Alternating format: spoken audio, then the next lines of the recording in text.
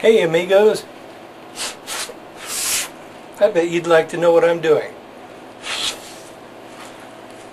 Well, there's a method to my madness here. I wish I had a balloon, but I don't. Okay, it's got a little bit of air in it. Now, check this out. Okay, but back to what I was talking about. This is a mason jar. Everybody uses them for canning. But I bought a mason jar sealer. And the experiment is that according to the directions, the food saver will pull a mason jar or a bag down to minus 24 inches of mercury. Now the moon or outer space is about minus 30 and a percentage inches of mercury, depending on how high up you start with, or if you start at sea level, Okay, that thing's sort of jammed down in there.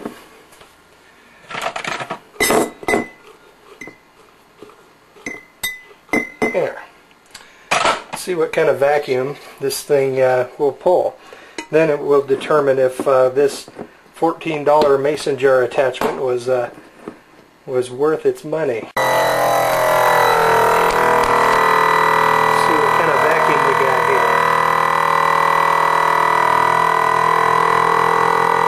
No more air in that glove.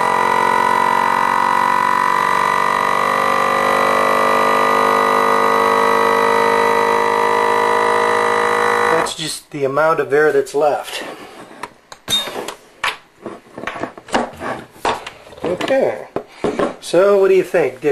How many times did it double? Every time that bag size, or every time the glove doubles in volume, that means the air inside has been drawn down 50%. So if we're at sea level here, the Seattle Tacoma area, and if you draw it down to say 15 inches of mercury, minus 15 inches of mercury that is, you would get a doubling.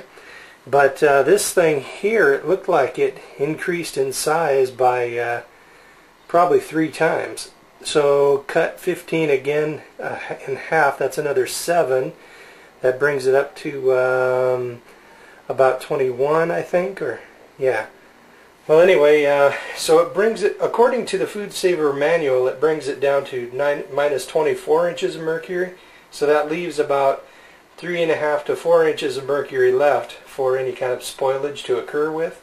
So it's actually quite unlikely. So the lid's on here pretty good, but periodically I'm able to take my fingernails and just sort of pry it off. Okay. So I think that's probably a fairly accurate measurement, minus 24 inches of mercury. Because it did increase in volume quite a few times, probably 3 times. So, not too shabby. So, I didn't buy it to blow up gloves with, obviously. Instead, I actually got it to preserve like food, rice, things like that. For example, this is this really good wild rice, brown rice, and a little bit of wheat.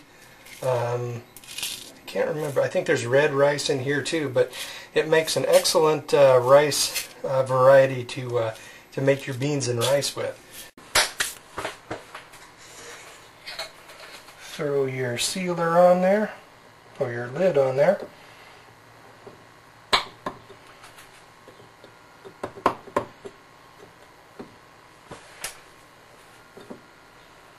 Yeah.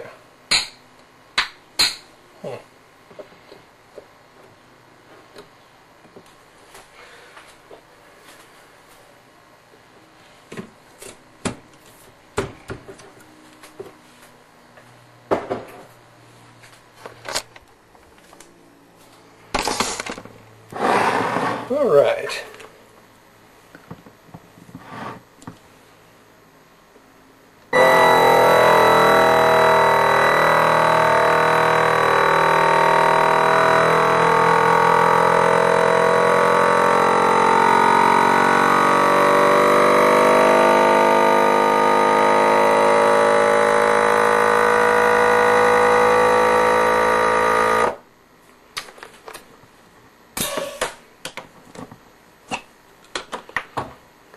like it's sealed. Now let's get excited. Do something reckless. First let me make sure it's good and tight. That puppy is tight. Then take your little sealing ring and give it just a gentle squeeze, but the majority of the force holding this thing in is the vacuum itself. But if you squeeze it like so, that's easily enough to make it totally sealed. So then, wheat gluten, I'm a lefty.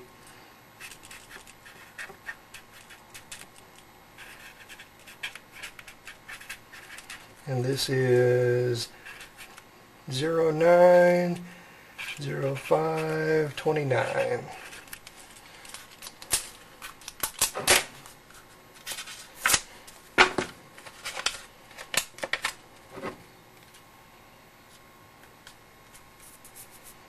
There. Now it probably would last quite a while in this environment. It doesn't get really hot or damp in the western Washington area here, but with this thing bringing it down to negative 24 inches of mercury vacuum, this will stay fresh a good deal longer. Put this in my storage there. And there you have it. Well, that's about all I got for you. With the